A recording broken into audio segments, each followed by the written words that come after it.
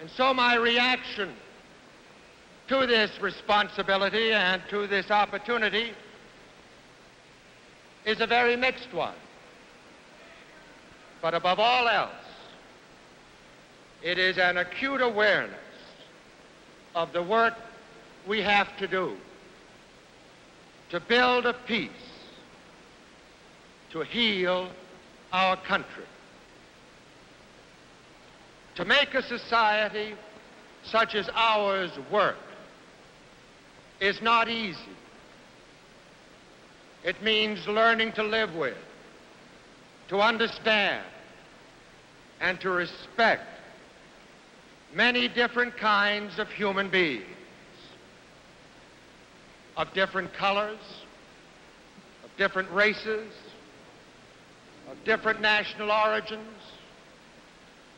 of different cultural levels, of different tastes and intellectual capacities, of different educational attainments, of different social backgrounds, personalities, and dispositions, and to accept them all as equals.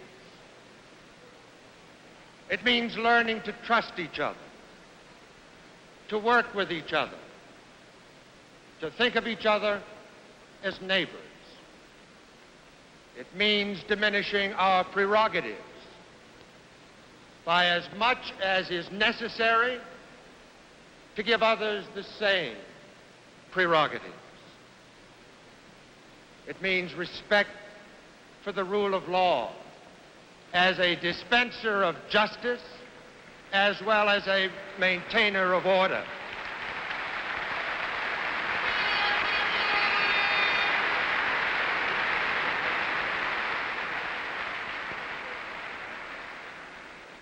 It means giving all citizens an equal opportunity to participate in American life and in the policy-making processes of our society. And in all frankness, our society has not worked in this way up to now.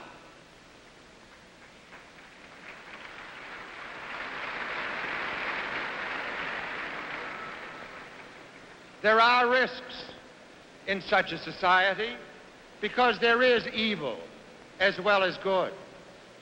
There is meanness as well as generosity. There is dishonesty as well as honesty. And there is violence as well as peace. But these are risks we must take. There are those who believe that a society of this kind cannot work. To put their doubts in perspective, let us not forget that when we began this experiment in government, we did not instantly achieve an equal chance for every member of our society. But we did promise to work toward it.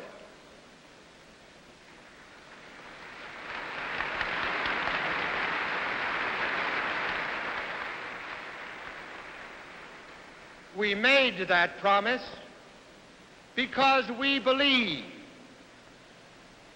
that when men, however different, are free to grow, they will enlarge their intellectual and spiritual powers. They will achieve more satisfying lives for themselves. They will become better neighbors to others. And they will make possible a more enlightened and a more civilized society. The practice of freedom since that time has made possible tremendous advances in the lives of the average citizen of our country. But ironically, those very advances have highlighted our shortcomings. Shortcomings which have denied hope for improvement to too many Americans.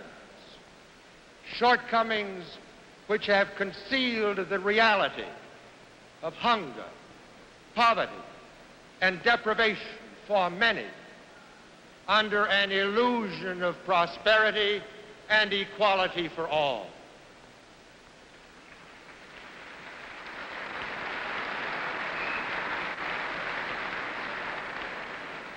We have learned, painfully at times, that freedom does not automatically correct the inequities, the injustices, and the human failings of any society. Freedom does not automatically create concern, understanding, and compassion in all citizens. And so we have learned that freedom does not work unless we work at it. And let me say to you, my fellow Democrats, that in this election year, we must surpass all our previous efforts, not so much for the success of our party, but for the survival of liberty in our country.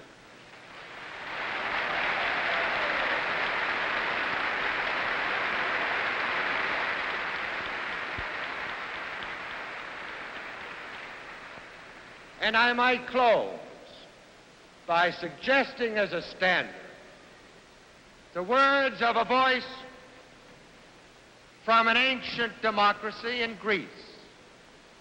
The words were these: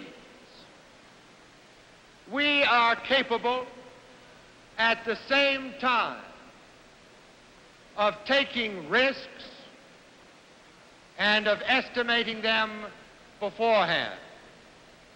Others are brave out of ignorance. When they stop to think, they begin to fear. But the man who can most truly be accounted brave is he who best knows the meaning of what is sweet in life and of what is terrible, then goes out undeterred to meet what is to come.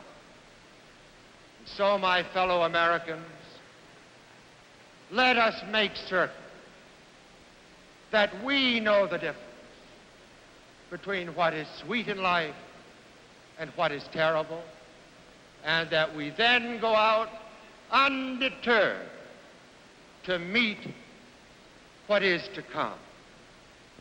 It is in this spirit that I accept your nomination and will try to justify it.